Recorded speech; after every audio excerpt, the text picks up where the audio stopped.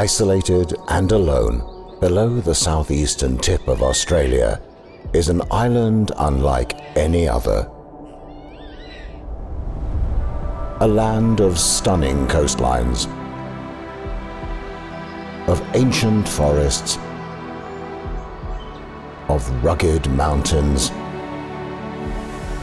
and pristine streams, battered by the mighty Southern Ocean, with the cleanest air on Earth and plant life that has survived since the time of Gondwana. It is a land where trees grow to gigantic heights, where mammals rule the seas, and marsupials dwell in the undergrowth. Enigmatic, majestic, and wild. This is the island of Tasmania.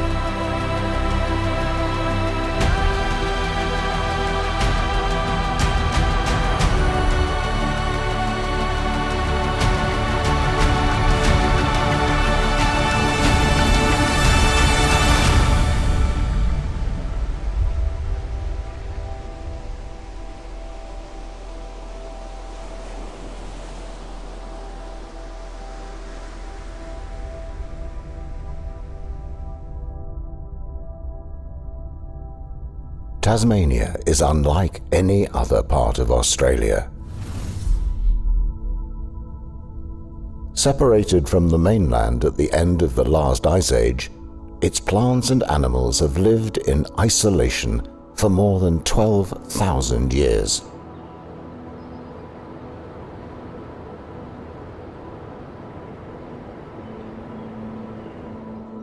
Tasmania is an immense wilderness, surrounded by vast oceans.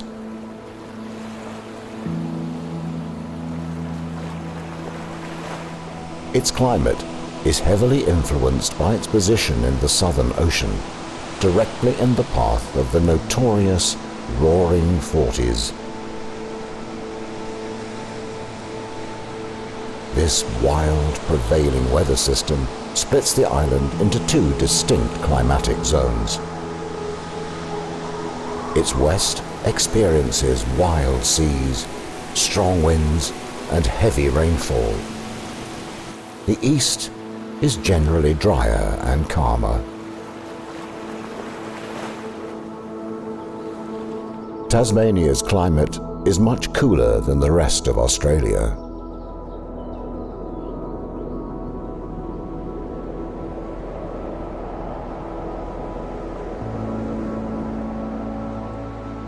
Tasmania's northeastern coastlines are some of its most picturesque. The rocky headlands around this coast are comprised of granite, a volcanic rock similar to those found on the Australian mainland. Formed deep beneath the earth 400 million years ago, granite contains high levels of quartzite. As it weathers, it creates the pure white sands found on these beaches.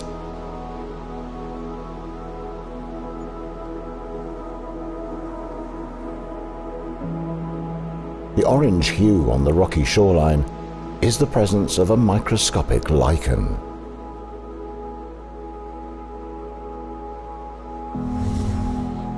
Lichens are a form of fungus that coexists with an algae, a symbiosis that benefits both organisms. The fungi provide a protective structure for the algae. In return, the algae provides a source of food to the fungi. Individually, neither would survive, but on this rocky coastline, they thrive.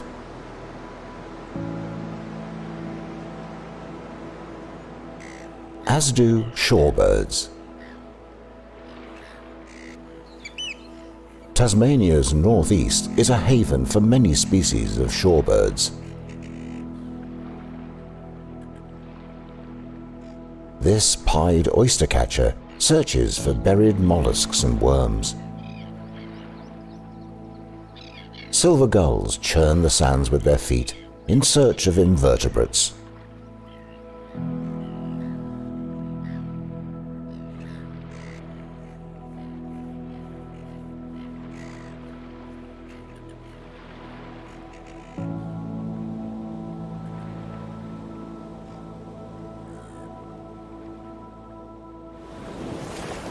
Twice a year, these shores are visited by migratory giants, humpback whales.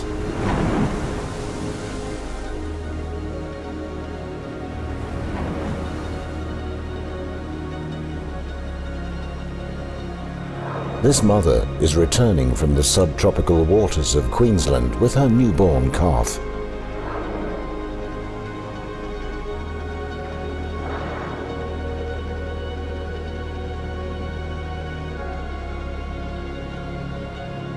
Once thought to have fasted for the entire duration of their annual migration, new research has discovered that humpbacks stop to re-energize in the waters off Tasmania. Here they will feed on krill before returning to their main feeding grounds in the Southern Ocean.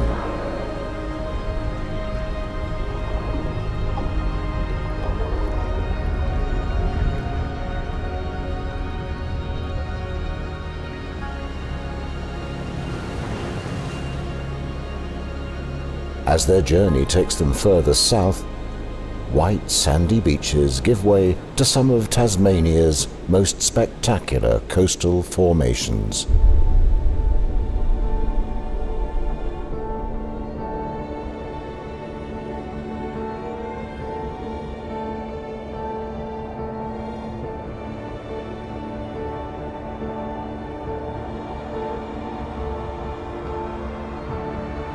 The sea cliffs of the Tasman Peninsula rise 300 meters above the ocean.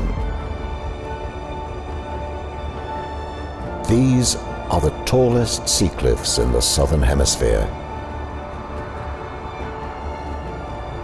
Comprised of dolerite, a volcanic rock formed when magma is pushed vertically into sedimentary layers of the Earth's crust.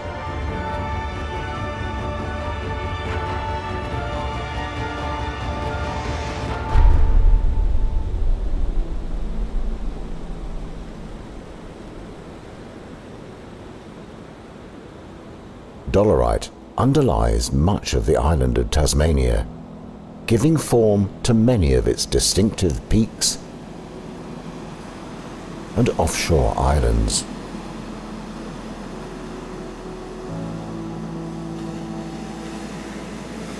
These islands southwest of the Tasman Peninsula are haulouts for Australian fur seals. When not feeding, fur seals come to land to rest and avoid predators. This is one of about 50 sites in southern Tasmania where fur seals break from hunting. There are around 2,500 Australian fur seals in Tasmania's southern waters. Hunted to near extinction in the 1800s, today their numbers have rebounded to about half of pre-sealing times. Fast and agile in the water, they can dive to depths of 200 meters. With sharp eyesight, they can see well in the dark, but also use their thick whiskers to sense vibrations when hunting.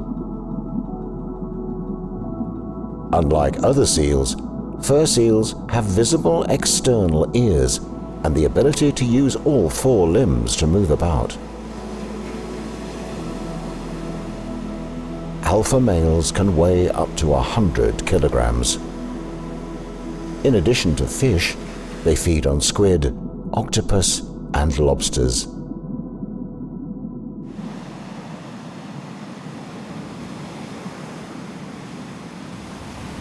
These islands mark the geographic boundary between the Tasman Sea and the mighty Southern Ocean. This is the most southerly bay on the main island of Tasmania. Here, the Southern Ocean's fury meets the Tasmanian coast.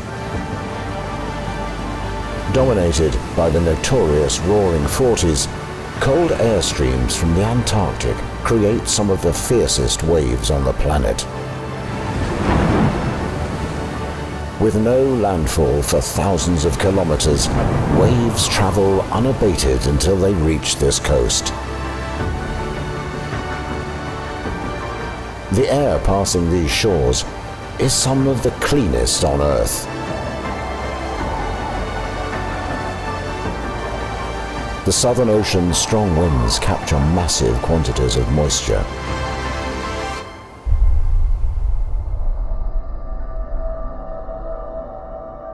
As these winds hit the coast, they are driven up over the mountain ranges, forming rain clouds that drench Tasmania's west.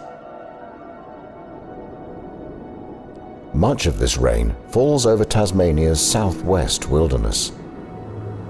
With its extensive mountains, steep valleys, deep mountain lakes, and sprawling moorlands, this is Tasmania's most wild and inaccessible region.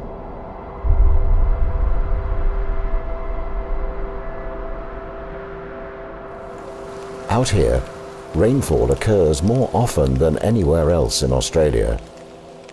Some areas receive 3 meters a year, as much as Australia's tropical rainforests. And all this rainfall feeds an extensive collection of streams and waterfalls.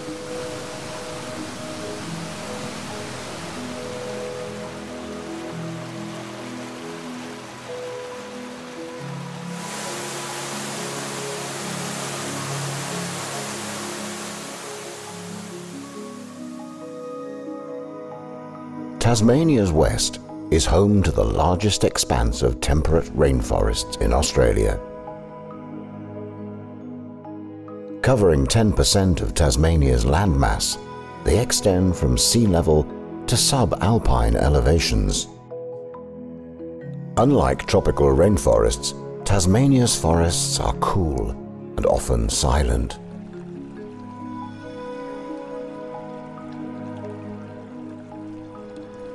The forest floor and tree trunks are carpeted with mosses and lichens. More than 250 species have been recorded here. These forests were once home to the now extinct thylacine. Today, animal inhabitants are reclusive and include, among others, Tasmanian devils and padamelons.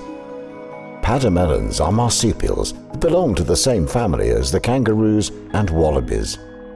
But instead of inhabiting the grasslands, padamelons have adapted to Tasmania's dense rainforests and shrublands. They are easily differentiated by their smaller size and shorter, thicker tails. They have rounded ears, giving them a mouse-like appearance. Their diet is based on leaves, ferns, mosses, and lichens. Padamelons are solitary creatures, though one exception is mothers with dependent young. Joeys spend about 6 months in their mother's pouch. Once leaving, they remain with their mother for around 2 months before becoming independent.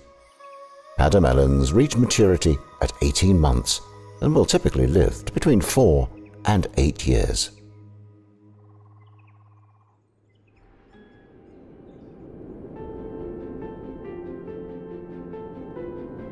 Another feature of western and central Tasmania is its extensive buttongrass moorlands. Buttongrass is a hummock-forming plant that thrives in nutrient-poor soils. When dry, it is highly flammable, but has adapted to recover quickly. Fire clears out less adapted species, leading to the gradual expansion of these open landscapes. Tasmania has over 1 million hectares of buttongrass moorlands. Over time, extensive masses of peat are formed below buttongrass fields. As peat decays, it releases tannin, a compound found in tea and red wine, which colours the water in adjacent streams.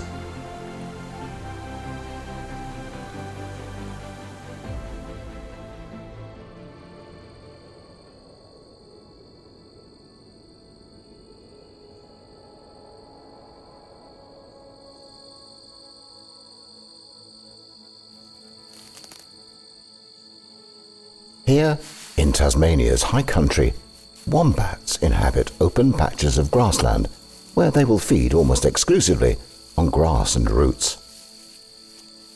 Wombats have the distinction of being the world's largest burrowing animal.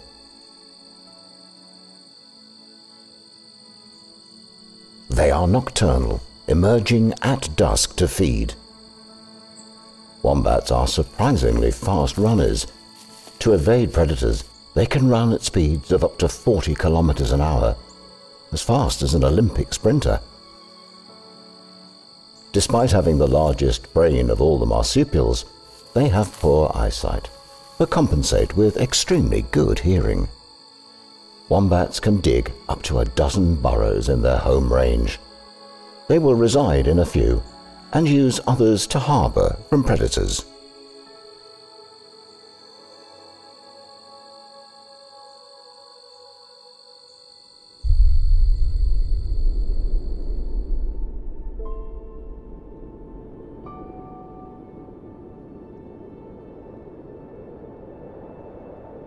Tasmania's mountains are concentrated in the western half of the island. North to south, they extend almost the entire length of Tasmania.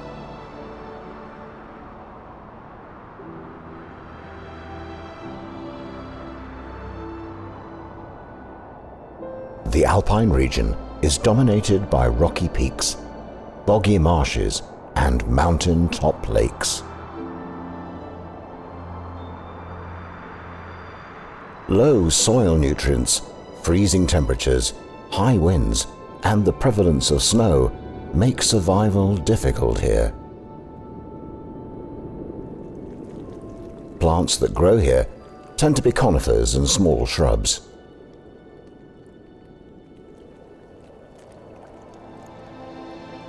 Species like the Fagus, also known as the deciduous beech, are found at these altitudes. This is Australia's only deciduous tree.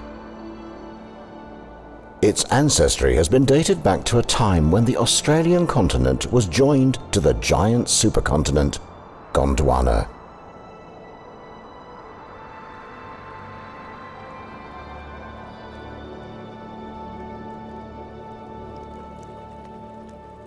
The wet, rocky soils around this lake are home to another remnant of this time, the Tasmanian Pencil Pine.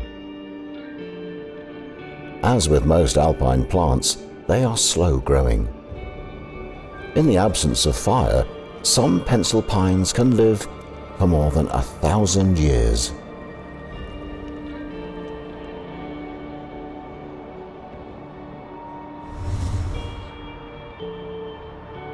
Amongst the boulder scree exist small creatures like these flightless Tallus Grasshoppers.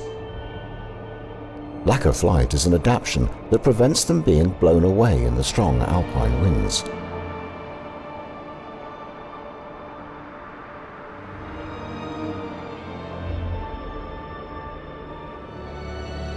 A northern snow skink emerges from its rocky shelter. Found only in Tasmanian alpine areas, its dark colour allows it to maximize absorption of solar heat.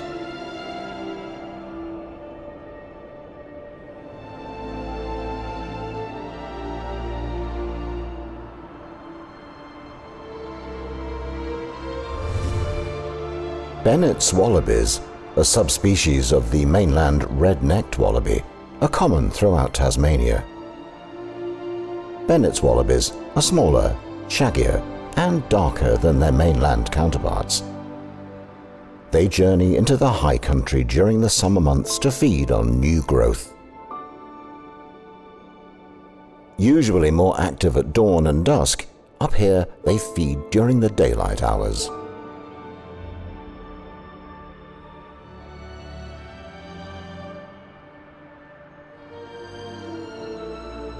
Tasmanian snow gentians are small alpine herbs that flower only once in their lifetime.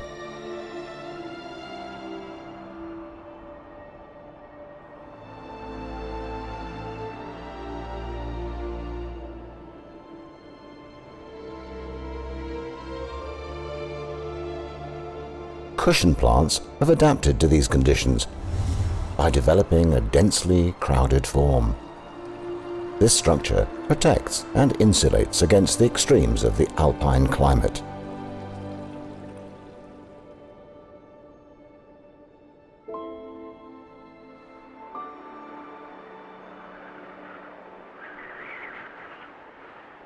Alpine weather conditions can change rapidly. Even in summer, cold air masses originating from as far away as Antarctica can lead to sudden snowfalls and whiteouts.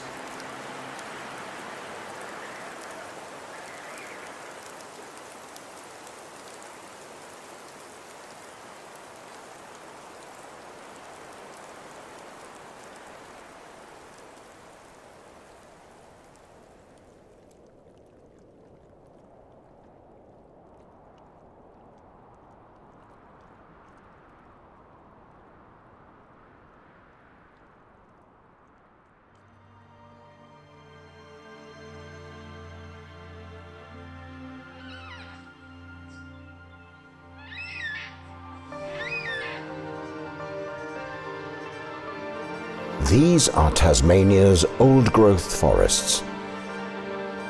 And in these forests we encounter the largest eucalypts on Earth.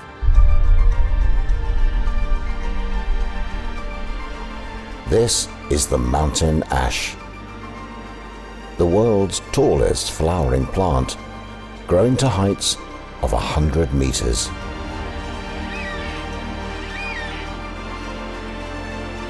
The oldest of this species can live to 500 years.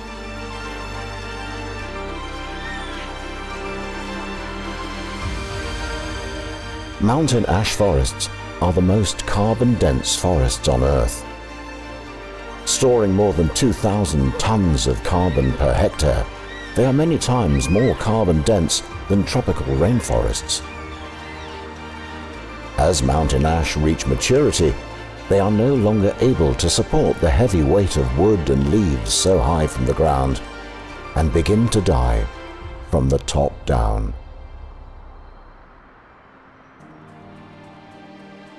This phase of life creates nesting hollows for species like this yellow-tailed black cockatoo.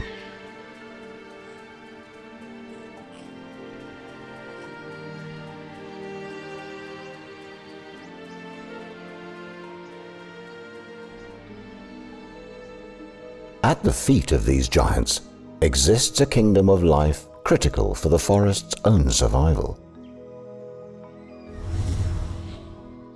The forest floor is the realm of fungi.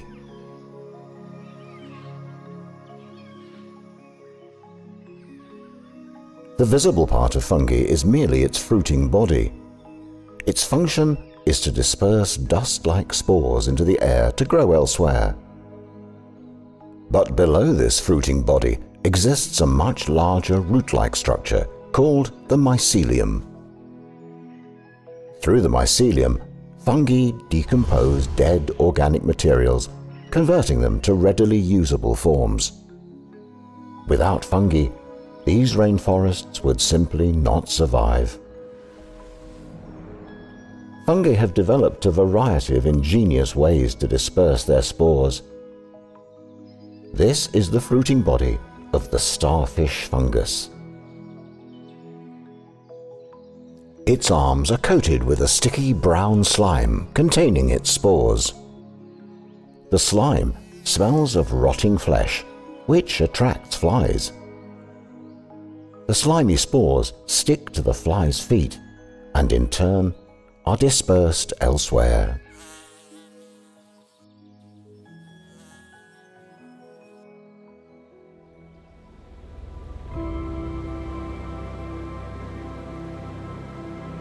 Tasmania is an island surrounded by its own islands. Including all its islets and rocky stacks, it has over 5,000 of them. Bruny Island is its fourth largest and contains its own unique wonders. Bruny Island is two separate landmasses connected by a narrow strip of land. Comprised of sand, at its narrowest point, it is less than 100 meters wide. South Bruny Island is flanked by towering sea cliffs.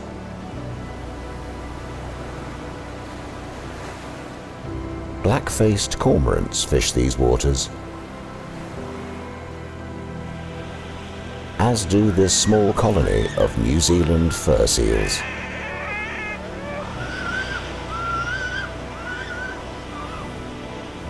Hidden caverns below the cliffs form blowholes on the rising tide.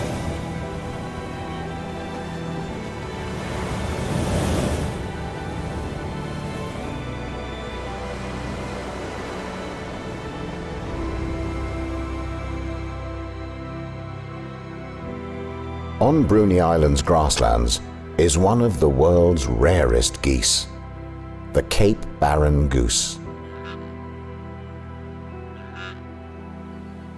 In the 1950s, they were hunted to near extinction.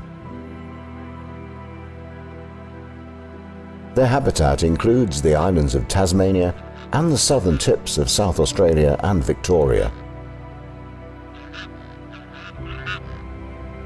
Forming pairs for life, when nesting, they become fiercely territorial. They spend much of their day grazing on a wide variety of grasses, shoots, and leaves.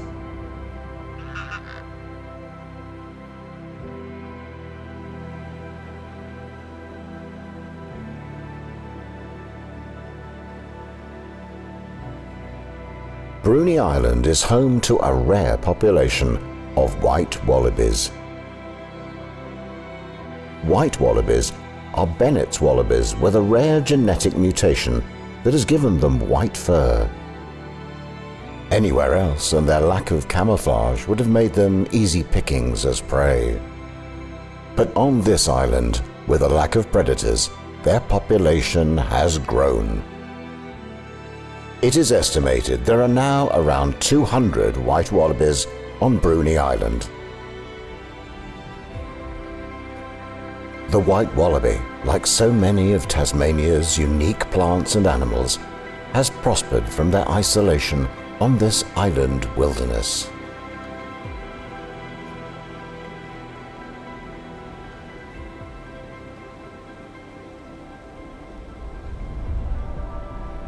But Tasmania's isolation does not protect it from the threats created by the rise of humankind.